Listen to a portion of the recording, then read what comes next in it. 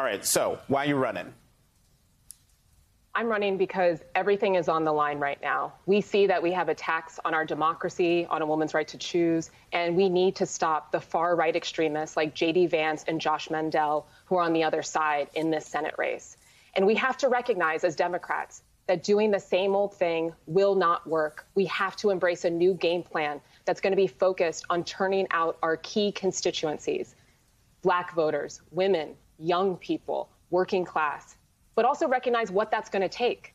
And we have to come with an authentic message and messenger. And, you know, in many ways, I think that my story is Ohio's story to connect with these voters. I was born here in Columbus, given up for adoption. I lived in a foster home as an infant and was raised by my mom, who immigrated to Ohio from Trinidad. And we went through a lot, but it showed me just how vulnerable all of us are to one life shock, one financial shock, and instilled a fight in me to do something about that. Took me all the way to Washington. I worked under the Obama administration at the Consumer Financial Protection Bureau, fighting back against those who were seeking to prey on the working people of this state and across the country. And that's the message that we need to get to these constituencies to make sure they turn out so that we can win this open U.S. Senate seat and expand the Democratic majority in the U.S. Senate.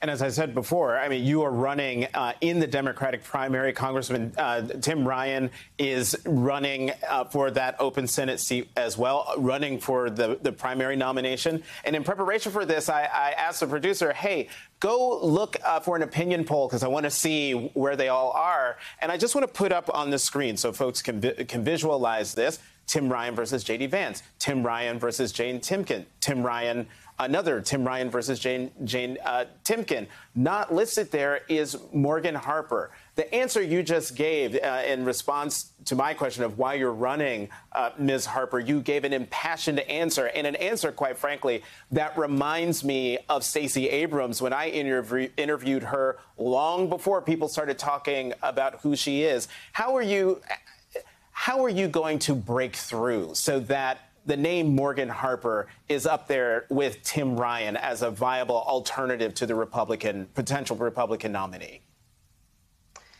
Yeah, you know, what the poll and what we're seeing in the past 15 years of Ohio politics is that, like I said, doing the same old thing isn't working. How do we know? We're losing, right? And we need to win. And we need to win badly because there are communities that are suffering every day. How we break through, though, you can't shortcut that. It's got to be grassroots. It's got to be door by door, block by block, and getting all over this state with a message of how we are going to be different, that I have a track record of standing up to corporate interests. That's what's going to motivate people to turn out, and that's what's going to allow us to win this seat.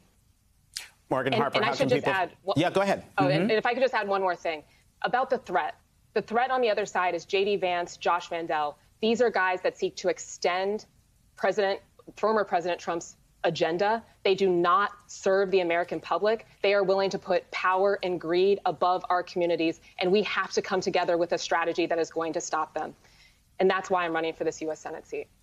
And, you know, I always say to candidates who come to On the Run, I always repeat these words. It's malpractice to come on here and not tell people how to find you. What's your website?